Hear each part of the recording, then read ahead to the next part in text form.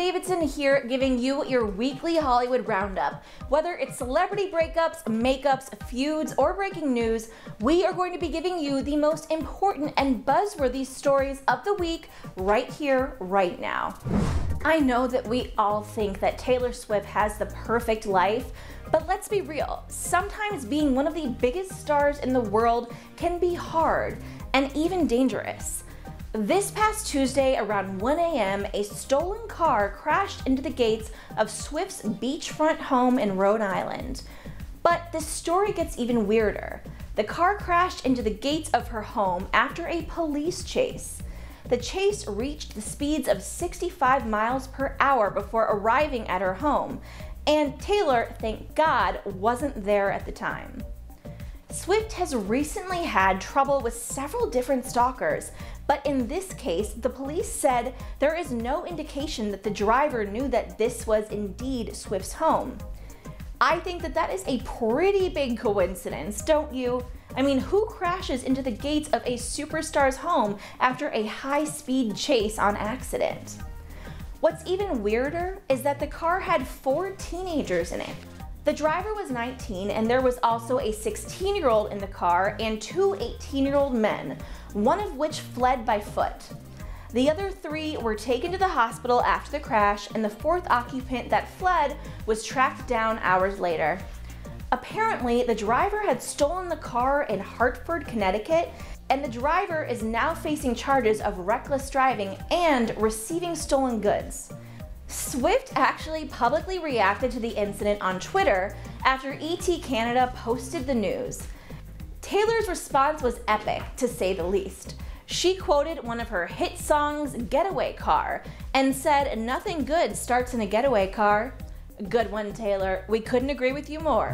Even though Game of Thrones is coming to an end, the friendships on the show are going to live on for years to come. On Wednesday night at the last ever Game of Thrones premiere in New York City, Sophie Turner revealed that her on-screen sister, Maisie Williams, would be one of 2 maid of honors at her wedding to Joe Jonas. At the premiere, apparently, Williams was telling ET that she was trying to pick out a dress for the wedding.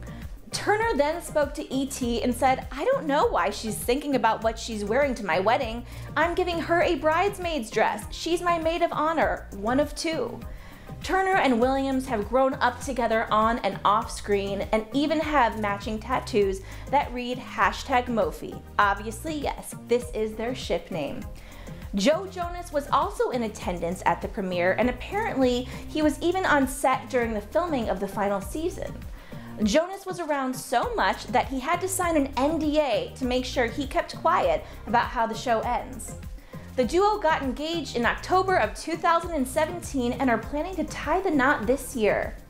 Turner is a very lucky girl to not only have her love by her side, but also the support of her on and off-screen BFF. Sounds like this will be the wedding of the year, and we can't wait to see the star-studded guest list. Oh, and if anyone has an extra +1, you know where to find me. Things for pop icon Britney Spears have been pretty rough recently.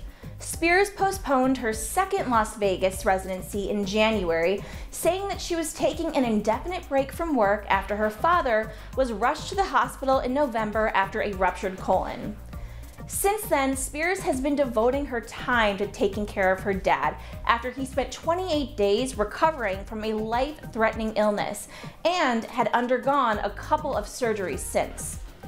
The stress proved to be too much for Spears, and after being under so much pressure these past few months, she has checked herself into a mental health facility. The news came shortly after Spears shared a quote on her Instagram that said, "Fall in love with taking care of yourself, mind, body, spirit," and captioned the post, "We all need to take time for a little me time, smiley face."